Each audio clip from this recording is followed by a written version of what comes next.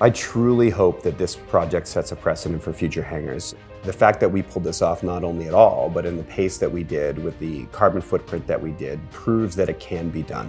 A lot of this was new for not only us, but also our subs, so I think they did a fantastic job in rising to the occasion.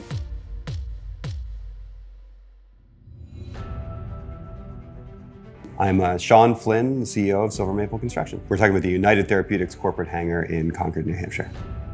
Working at this speed is a little bit like conducting a symphony. Evan Herron, who ran this project on the ground, conducted it beautifully. My name is Evan Herron, project manager for Silver Maple. From a sustainability standpoint, from a speed standpoint, and just from an aesthetic standpoint, I think this hangar really sets a high bar. United Therapeutics approached us early on trying to locate a base for their flight operations as well as their organ delivery operations out of the Manchester-Concord area. United Therapeutics wanted a sustainably built hangar, right? But they also wanted it quickly. A lot of times those two things don't necessarily go hand in hand. So when we talk about sustainability on this project, we are talking about low carbon footprint. It turned out that building it out of mass timber was actually quicker than building it out of metal.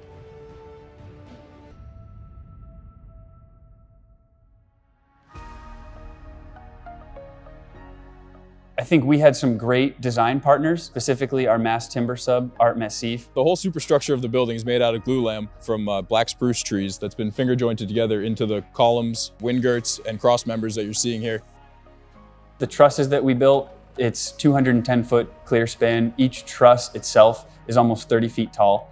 So the erection of the whole glulam structure only took 11 weeks, where you'd drop column on each side, and then the truss would be erected with 2 cranes to hoist it, and each truss weighing about 50,000 pounds. So at one point, we had our site work contractor digging on one side of the building. We had our concrete contractor casting concrete piers and walls in the middle of the building. On the west side of the building, we had wall panels going in and mass timber frame still going up. So the coordination between those major elements was huge, and we could not have achieved this speed on this project without prefabrication. Silver Maple always prefabricates. In this case, it was absolutely necessary. They were super low carbon footprint. We were able to build them in a sustainable way and we could get them up very quickly. There was about 40,000 square feet of wall panels that went into this job. It was about 100 panels in total.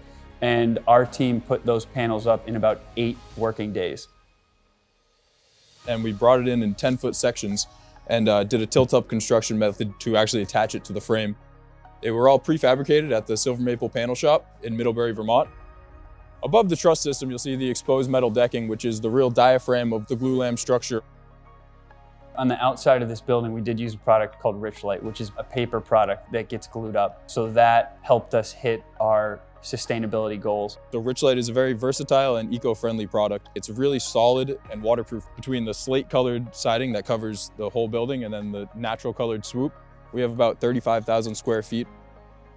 Some of the other sustainability goals that we achieved were not necessarily for things that we did, but it's for things that we didn't do. Required by code, we have to have a fire protection system in the ceiling, a water sprinkler system.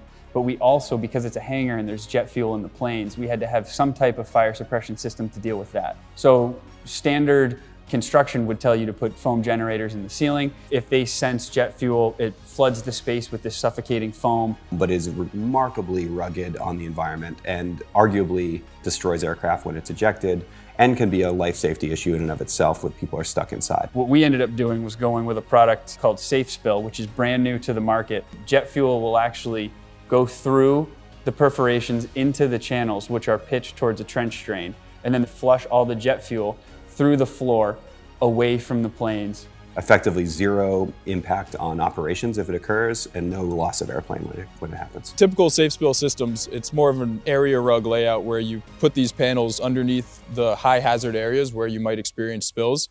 However, in this installation, we did almost 34,000 square feet to cover the entire hangar space. This is the first code compliant private building in the world to have SafeSpill. We are very proud of this, SafeSpill is very proud of this, and obviously we hope United Therapeutics is proud of this as well.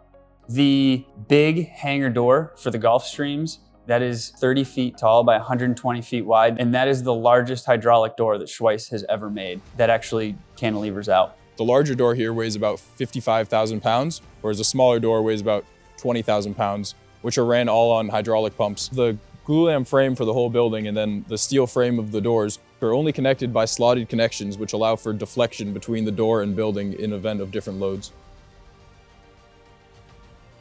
This was a light speed build. Hundreds of people on site on a given day, most of whom had never worked on a mass timber building because they're so new. There are a remarkable number of details to keep track of, and in order to do that at the pace that we did, Evan and our Silver Maple team really, I'm very proud of everything they did. In terms of building an aesthetically pleasing building, using renewable resources, capturing carbon, and pushing the schedule, we do look forward to improving upon those benchmarks. So not just the building sets the precedent, but also the process. That just sets the gold standard for construction.